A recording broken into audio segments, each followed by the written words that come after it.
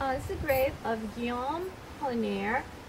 That wasn't his real name. His real name is, of course, this very much longer name.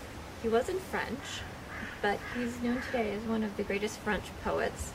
He was a contemporary and friend of Picasso and his whole gang. And during World War I, he was conscripted, went into the military, and oddly really took to military life and became a patriot, and it sort of shocked his friends that he became such a patriotic Frenchman.